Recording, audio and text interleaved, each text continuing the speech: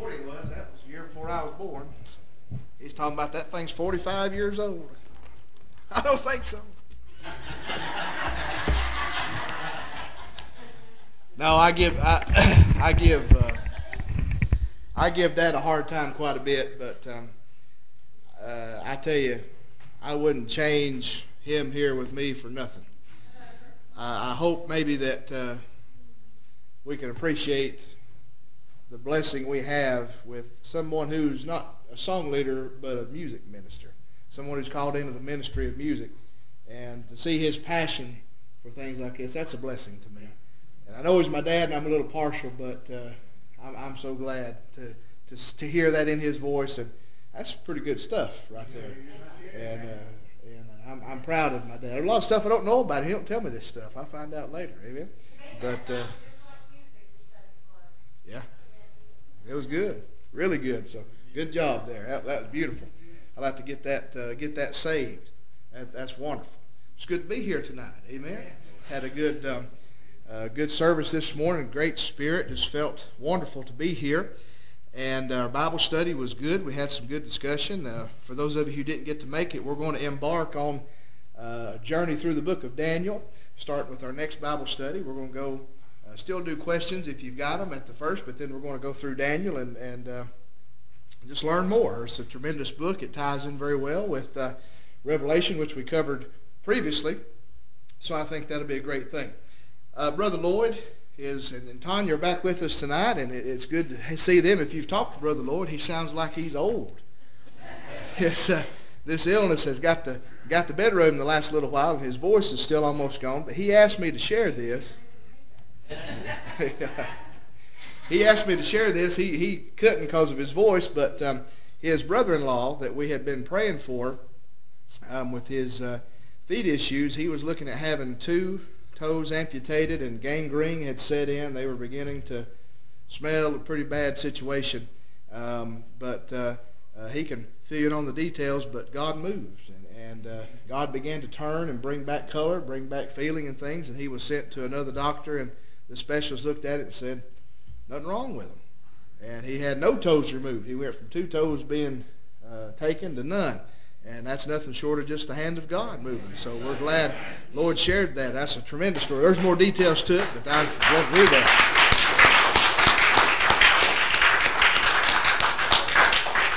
Amen. You got your Bibles tonight. Go with me to the book of Psalms. Psalms is, as we may know, the largest book in the Bible. Also one of the greatest. It has songs and prayers, different things written that are tremendous helps. It really shows us a picture of the heart of David, which we know was a man after God's heart. God really enjoyed fellowship with David.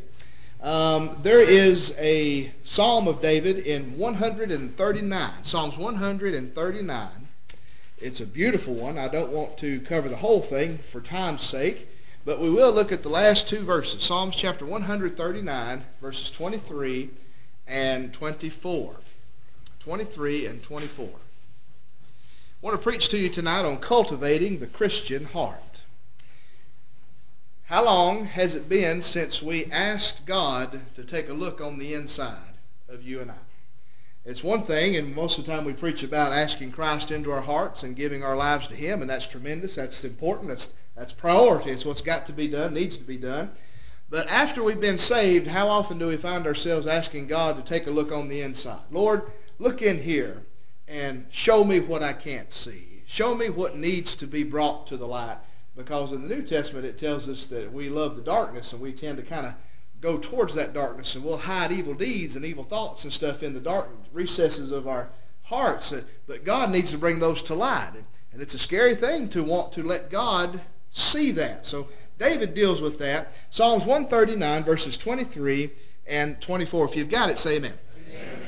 The Bible says very beautifully, search me, O God, and know my heart. Try me and know my thoughts, and see if there be any wicked way in me, and lead me in the way everlasting. Father, we sure do thank you. It's just such a blessing to be with my friends again, to be together as we sing, as we fellowship, as we pray, and enjoy each other's company, and we enjoy now standing before your word. And we pray, God, as this word tonight may be challenging for us, but that we'll hear it, be obedient to it, and let you do what you need to do with us, for us, and to us, that we might be more like your Son. Now, Father, we love you. Thank you for this opportunity. We pray you'll bless the reading of your word. Lead us closer to Christ tonight, we pray. In Jesus' name, amen. Amen. You be seated. Thank you for standing with me. Anybody remember plowing ground with the old mule and lost the term? Plow, another term for that, attaches behind, that digs up the ground. Well, I never had the opportunity to do that, but I've read stories of people who would go and get a new place of ground, and they were trying to cultivate that ground to make it where plants or crops could be planted on it. And what they would do is they would take the plow and they would go make an initial run over the top of the ground and the soil. And what typically would happen is on that first pass, it would bring up a lot of the big boulders, a lot of the bigger rocks, a lot of the things that are just under the surface. And of course, you'd have to clear all that out. Some of you may have had that wonderful chore of picking rocks out the garden and cleaning out ground to plant things on.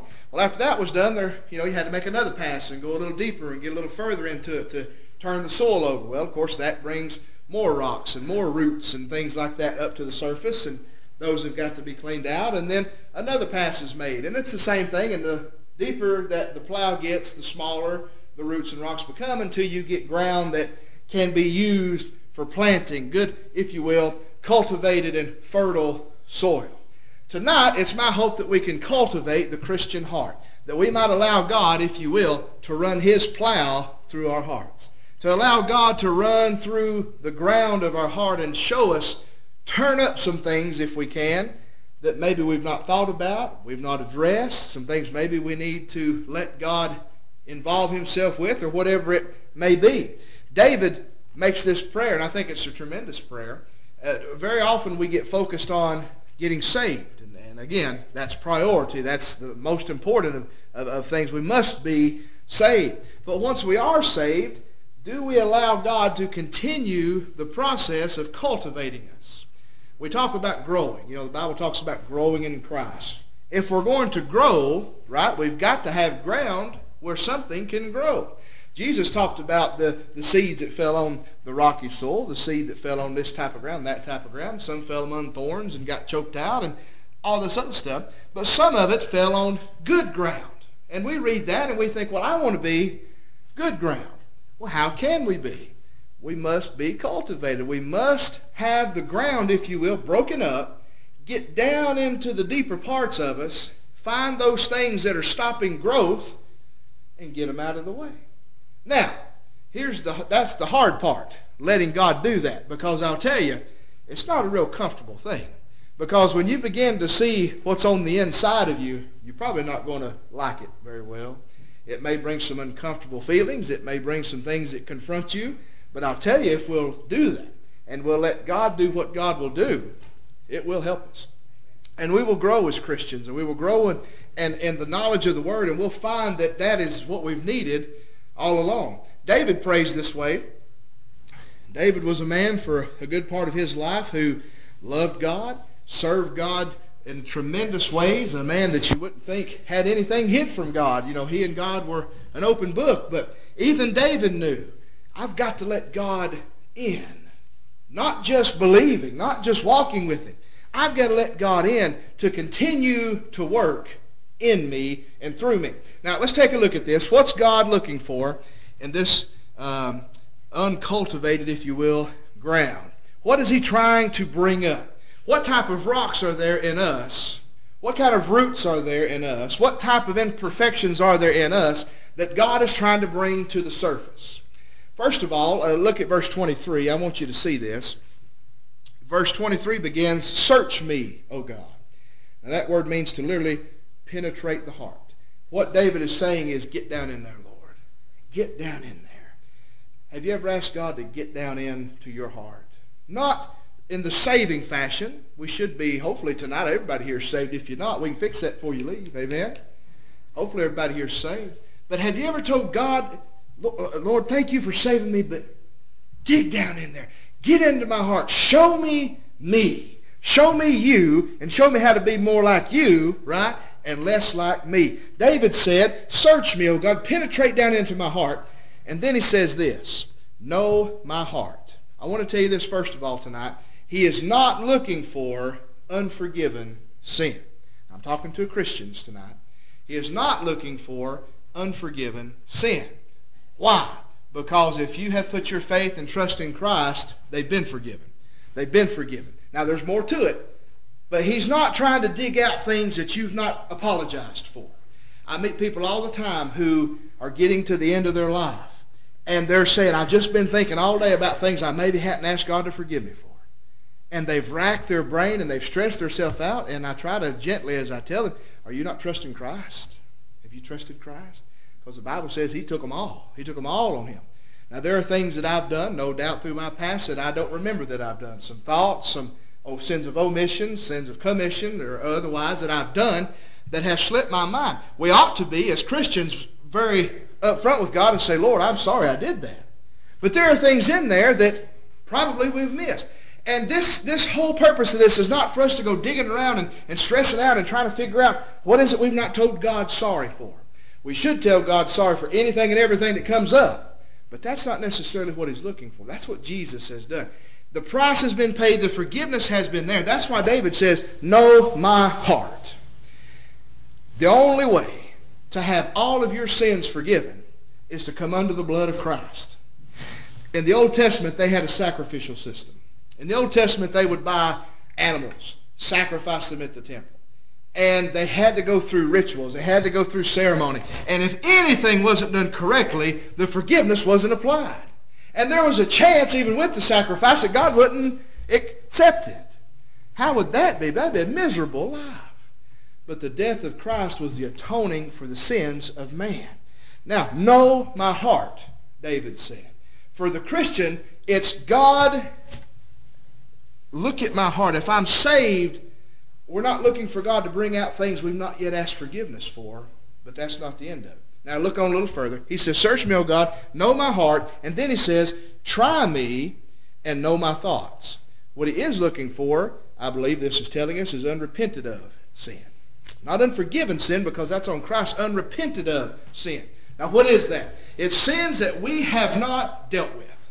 It's sins that we see, sins that we know, but things we've not yet changed about ourselves. Okay? David says, try me. That word try means to test or to examine. Examine me and know my thoughts. Are there things in us, as God begins to dig, that we've not repented of? Now, once you're a Christian, the Bible says we are to repent, right? Repent and turn. What repenting, somebody said, is turning 360 degrees. Well, if you ever went to math class, that's not going to get you very far. 360 gets you right back where you started, you know. 180 is what you're looking for. That's a complete turn to the opposite way. That's what repenting is. And once we are saved, that is then the thing God is trying to cultivate in us, is repentance. Showing us things that we need to change. Have you ever asked God to show you what needs to change about you? I'll tell you something, you're not going to like it. Because we fall in love with ourselves. Anybody here in love with themselves? Don't point at your husband. Don't do that. Don't point at your wife. But we fall in love with ourselves and we begin to think that I'm fine just like I am. There ain't nothing wrong with me. God loves me for who I am. And he does.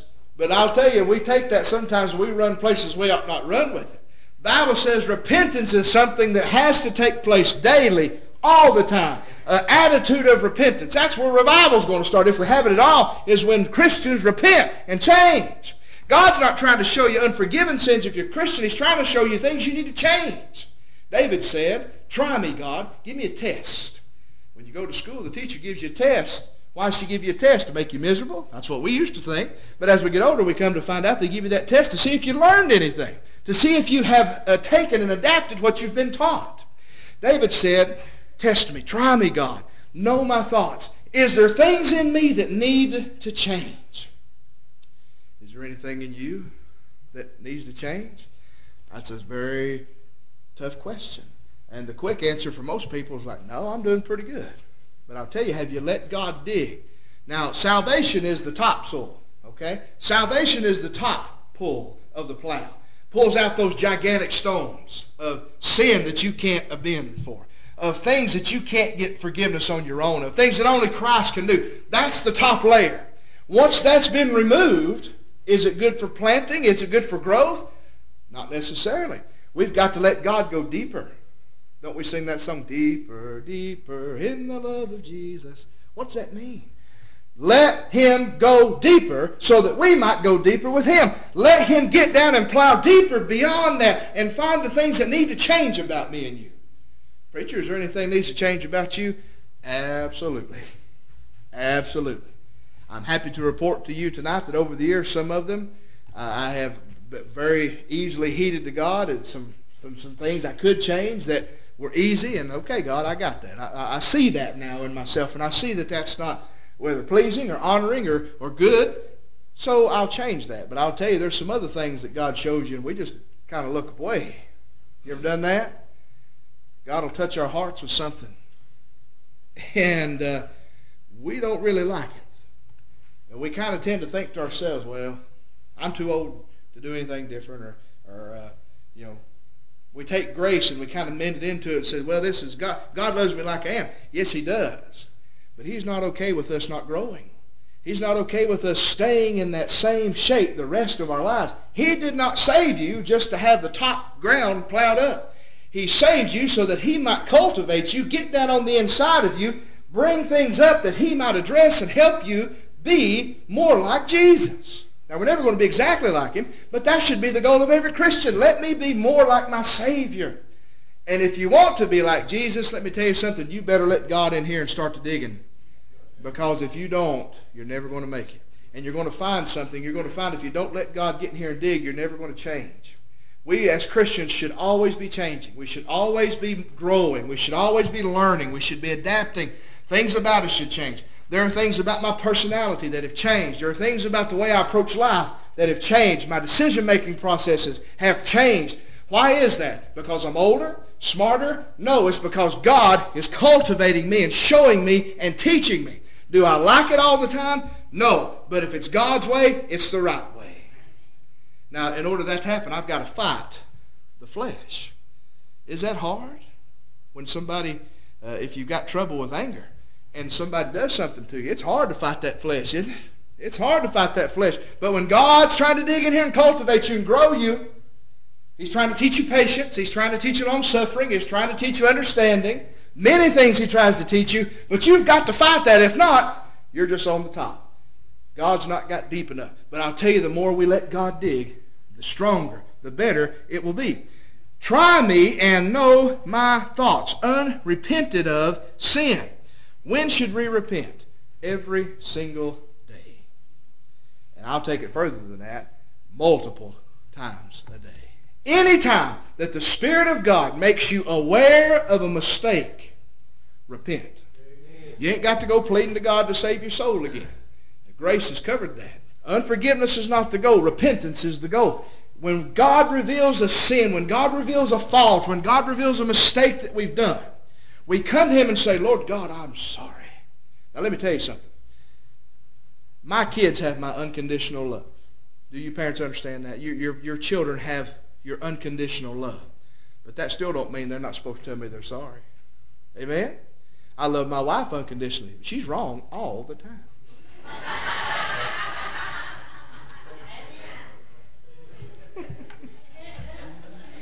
If she'd tell me she's sorry more, we'd get along better. I can do that because not a soul in this church believes what I just said. Amen? We love each other, but if I do something that wrongs her or she does something that wrongs me, I'll tell you what'll fix it real quick, fast, and in a hurry is a genuine apology. Now, is she going to love me whether or not I apologize? Look at me. Of course she's going to love me. Am I going to love her if she doesn't apologize? Yes, I'm going to. I'm going to love my children when they make me mad. And they don't. I'll never forget this. Bryce was young. I'm still mad thinking about it. He did something. I don't remember what the boy did. But I told him, I said, son, go apologize for what you did. And that knothead would not do it. I mean, would not. He bucked and no. He didn't say much. He just refused to do it. And that lit me up, boy. I mean, did not like that. And I loved him, but I wanted to hear the apology. That's what God wants from us. That's what this is all about. It's not for us pleading for our souls and escape from hell every moment of every day. Christ has settled that. What it is you and I come before God and say, Lord, I love you, and I didn't mean to do what I just did. Or maybe you're like me sometimes and you did it knowing that it was wrong, but you did it anyway. You just had a flesh moment. But you come to God and say, Lord, I'm sorry for what I've done. Help me to change. Help me to not do that again. What is that? It is repentance. It's telling God, I don't want to do that again. I want to do the opposite of it. That's what God wants. That's the purpose of him digging down into us, is to bring up these things that we need to change about ourselves. And if you don't think there's anything needs to change about you, let God do some digging. Now, I'm not saying he's going to change everything about you, but we've all got things that need a little work, amen? The little kid song says, he's still working on me to make me what I ought to be. It took him just a week to make the moon and the stars, the sun and the earth, and Jupiter and Mars. How loving and patient he must be. He's still working on me. Now, let's look at verse 24. He's not looking for unforgiven sins. He is looking for unrepented of sins, and he also is looking for unconfessed sin. I've already talked about this, but I want you to see this, verse 24. And see, David said, if there be any wicked way in me, and lead me in the way everlasting. There are things, I believe, that if we'll let God look at, we need to make right. Things we've done. Things we've allowed to happen. Things we've been a part of. There are things in there that we have not come to God and said, Lord, I'm sorry. And I need to make that right. You know, if you read and study about revivals, there's so many revivals that have started simply with a church service that turned into people apologizing to each other. It's amazing how God does that. What is that? It's confessing wrongdoing. It's amazing how we as Christians are willing to tell God we're sinners and save us, but when it comes to admitting we've done something wrong, we just refuse to do it. Anybody know anybody that's never wrong like Brandy? Get it, boy. I know people, no, I'm joshing. But I know people who will never admit they're wrong. It doesn't matter what has happened, they are never wrong. Now, I'll tell you something. That's a product of the flesh. That's a product of pride. And that stinks in the nostrils of God. Now, I'm not saying to be a martyr and fall on the sword and take the blame for everything that goes wrong in the world. I've done that. That doesn't work. Okay? But I'm talking about things when we are wrong, willing to confess that we're wrong. Too many times, if we're not careful, it'll turn into the other person's fault. You ever prayed that way? Lord, I'm sorry I lost my temper, but so-and-so shouldn't have done that. Lord, I'm sorry I did what I did. Lord, I shouldn't have said what I said, but, Lord, do something with them. Have you ever prayed for God to fix somebody else? I have. I'll be honest with you, I've done it. God, I don't like the way I'm thinking about this person. I don't like what I said. I don't like what I did. I'm sorry, but this is why I did it. Do something with them, Lord. You know what that is? Unconfessed sin. That's a heart that rises up in pride and says, it ain't me, it's them. Friend, let me tell you something. It doesn't matter what somebody else does to you. If you are wrong, you are wrong. If I'm wrong, I'm wrong. It doesn't matter what caused it. If you let it happen, whether it was intentional, unintentional, whatever happened, if you're wrong, you're wrong. And you need to get with God and tell him that. And not wait on the other person. There's people who are still holding grudges and anger against people, and they're waiting on them to apologize. That's going to kill you. That's going to kill you spiritually. What you've got to do is get before God and ask God to forgive you for not forgiving them.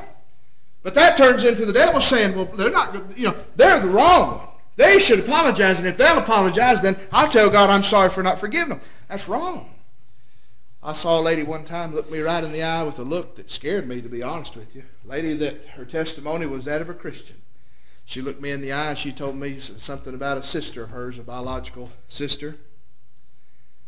And, I'm not going to get into all of it, but it was, it It was rough.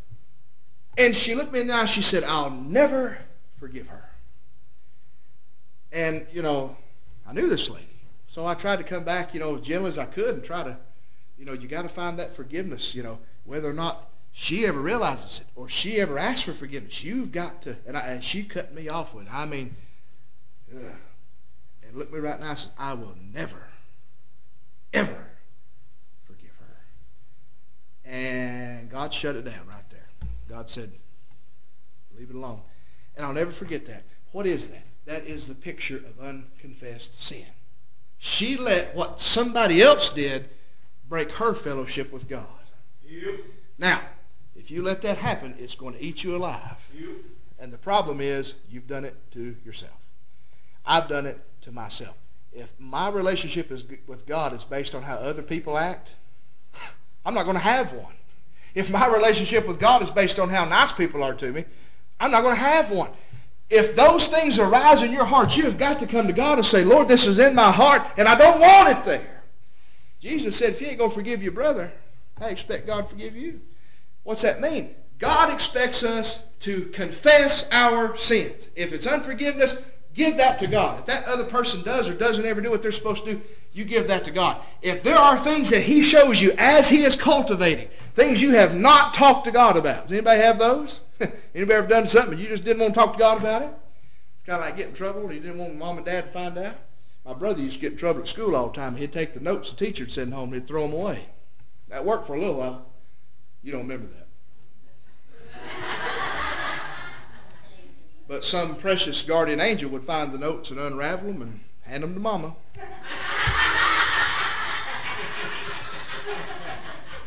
Be sure your sins will find you out. But it's the same idea. Hiding things from God, not addressing things with God, letting things creep into us and not being aware of them. Let things coming about, things happening, and us not talking to God about it. Us not asking God, is this a good thing? Lord, I'm starting this, or I'm going to do this. Is this good or bad for me? Lord, I did this, or I started doing this. And some people do all kind of wild stuff, and they're wrong. And God maybe tries to burden their heart. If they're saved, He will. Holy Spirit will. But they're not going to confess that it's wrong. Unconfessed sin will destroy your relationship with God. I get it. I get it. There are things that we do. In weakness of the flesh, in moments, we do things. And we're ashamed of them. We're embarrassed by them. They hurt. And we don't want to talk about them. Things that we deal with, we don't want to talk about them. But my friend, you must talk to God about them. Especially if it is sin. If it is sin, you must talk to God about it. David is a tremendous example. When he sinned with Bathsheba, instead of going to God and working things out with God, he did it his way. Bring me Uriah. Had him killed. You see, doing things your way will never work. When God wants to get into your heart and He wants to plow into you, He is not trying to hurt you. He's trying to help you. Once we get into a habit of confessing sin before God and saying, God, I was wrong. No matter what somebody else did, doesn't matter what caused me to do it. Lord, I was wrong. And Lord, I'm sorry for that. Help me to change. Unconfessed sin turns into confessed sin. Unrepented of sin turns into repented of sin. And that pleases the heart of God. And God then can begin to grow and work in us. Have you ever asked God to forgive you of something over and over and over and over and over? It just might be that you're not letting God dig. It just might be that God needs to get a little deeper. And we're not letting Him. Now, as I said, we need to repent every day. Paul had a thorn in his flesh. He had struggled with his whole life. There are those things out there. But I'm saying if we continue to struggle down this road and we're not growing, we don't feel like we're growing, we don't feel like things are getting any better, are we letting God dig in deeper? So I want to leave you with that challenge tonight. Let God search you. Let God penetrate your heart. Let God break not only the topsoil, let God dig. And let Him dig And what is brought to the surface, deal with it. If you've never talked to God about it, talk to God about it. If you've never repented of it, repent of it. If something needs to happen, do it. If God brings up somebody you stole from or didn't or cheated years ago, try to make that right. If God brings up someone that you hurt, maybe it's been a long time ago, try to make that right if you can, humanly possible. When God shows it to you, He doesn't show it to you just for your fun. He shows it to you that you might do something about it. And if you'll do something about it, you will grow and you will get stronger and you will find the battles against evil. You will come out on the top easier and more often because you've learned how to walk with God and let Him grow in you. Oh, let God dig. Let Him dig. Well, preacher, I'm afraid of what He might find. Don't be. Because if you're afraid, you won't let Him. Say, God, go. Go as far, go as deep. Lord, search my heart. And when you're praying, say, God, search my heart. Show me. Bring to remembrance things maybe that I need to deal with. Show me things about me that I need to change. Show me things I need to make right. Show me things I've not repented of that I need to. All that stuff. And man, you'll start to grow. You'll start to grow. We all need that, don't we? Then we'll see revival. Let's stand together all around the church tonight. As we stand, if we're able to stand.